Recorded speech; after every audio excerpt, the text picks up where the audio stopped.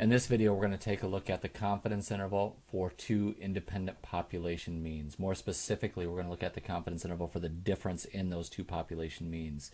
Just recall the purpose of a confidence interval is to estimate a value for the parameter of the population. And in this case, we're going to look at the difference between the two population means. You may recall some of these assumptions before because we discussed them when we talked about the hypothesis test for two independent population means. And the conditions that we have to meet in order to perform this hypothesis test is number one, that we have a quantitative variable from two independent groups with population means mu1, mu2 defined in context.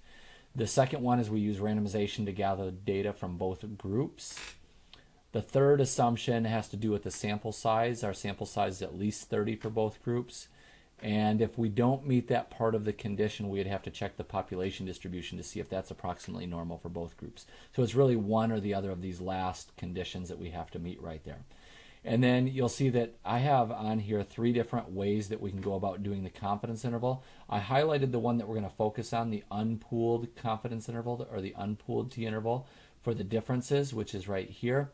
And this is kind of the fourth condition that we have right here, is that sigma 1 squared and sigma 2 squared are unknown, and the population variances are not equal to each other. So here's the confidence interval right here.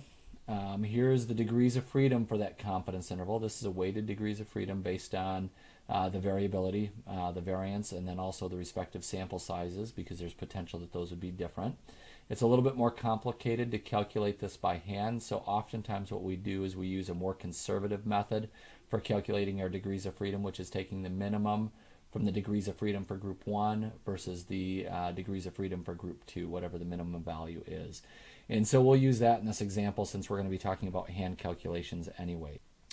So interpreting the interval, we would have a statement like this. I like to use the generic statements because then it becomes more of a fill-in-the-blank problem and makes it a little bit easier for you to understand, okay? So it would be this: we are blank confident that the population mean for, and this would represent mu1, is either more than, less than, or no different than. So we would choose one of those three statements based on the results. The population mean for group 2, whatever that population mean of group 2 represents, is between those estimates, the lower value, lower bound, and the upper bound of those estimates. So I think now we're ready to take a look at an example to go through and see this a little bit more in detail. So the example follows one that I previously did with the hypothesis test on two independent quantitative variables, but we're going to look at it from the confidence interval standpoint. So we're studying STEM test scores in education, and we'd like to know if males how males perform compared to females on average. So below we have some sort of random sample right here. We have gender as our grouping variable, and we have test scores as our quantitative variable. And the summary statistics are given over here for those respective genders for the test scores. So let's go through and take a look at our assumptions. So the first assumption is that we have a quantitative variable for two independent groups.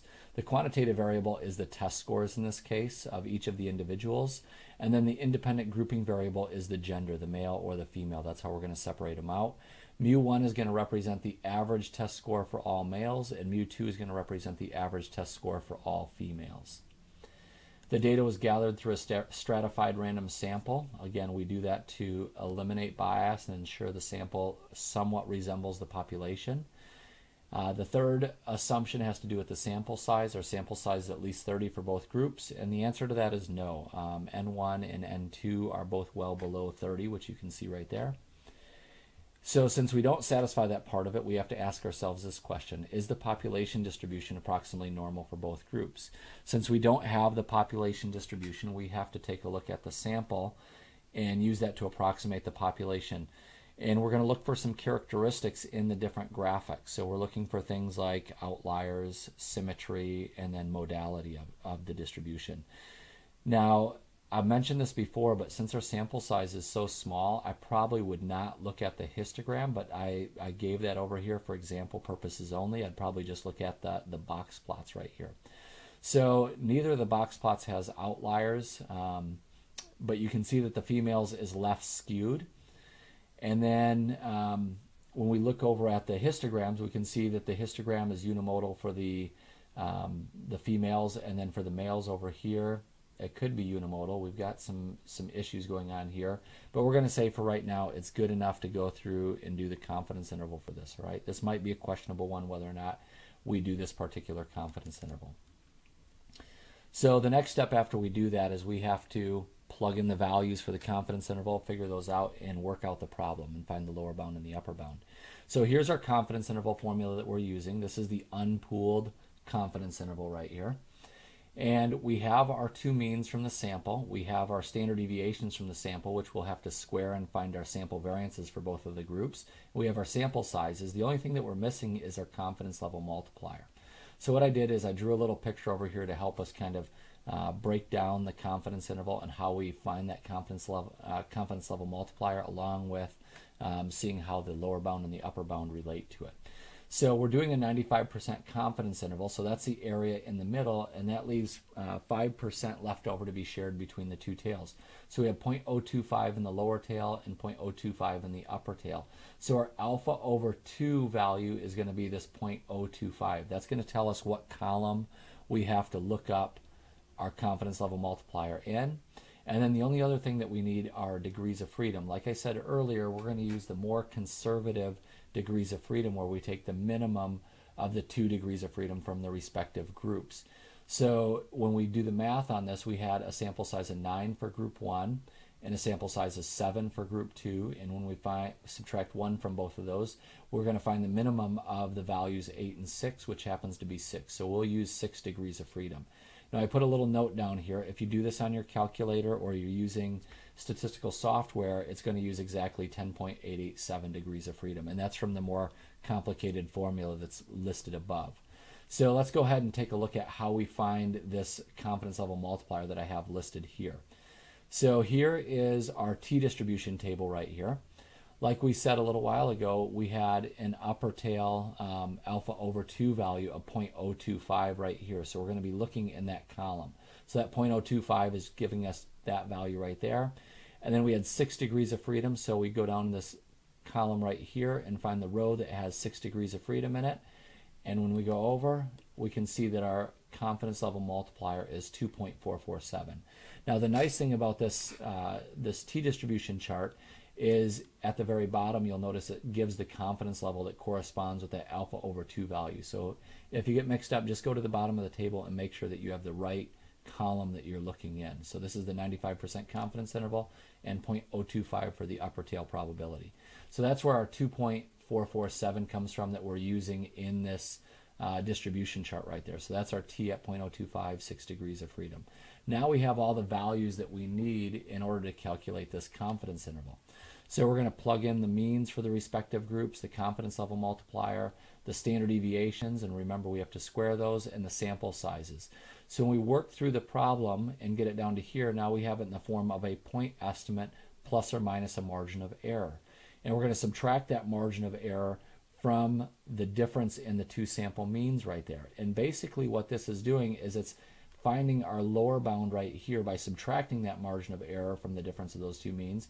And then when we add that margin of error, that's finding the upper bound for that confidence interval. And that's going to align nicely with that 2.447 and negative 2.447 respectively that you see when we're on the scale of t right there. So when we do the addition and the subtraction, we end up with a lower bound of negative 9.47 and an upper bound of 14.27.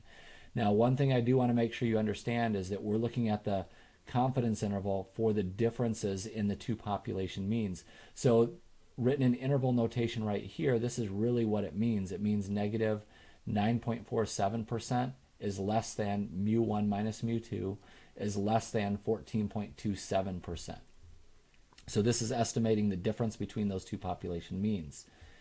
Now, once we have the interval, we should interpret the interval. So to interpret the interval, we would say something like this. Again, I'm applying the blanket statement that I showed you above.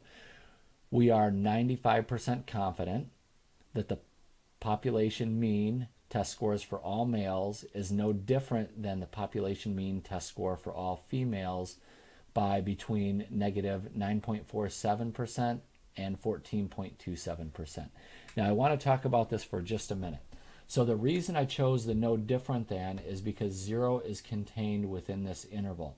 And if you think about it, if you have mu1 minus mu2, if that's equal to 0, that means those two population means are the same. And this is saying that 0 is a potential value within that interval. So if you have 0 contained in the interval, we're going to use the word no different than here. What if both of these numbers were negative? Maybe this was a negative 14.27 and a negative 9.47. Well, both of those values would be less than 0 then. In that case, we would say the mean test score for all males is less than the population mean for test scores of all females by negative 9.47% and negative 14.27%. So those values are both lower than 0, so we're going to choose the less than option for that. Now, if these two values were both positive right here, it would be a little bit different. We would say that the male's test score is greater than the female test score on average. So it really depends on what these two values are, and I kind of gave you a little bit of an insight on that. Hopefully this gives you enough information to go through and tackle some of the problems that deal with confidence intervals on two independent populations.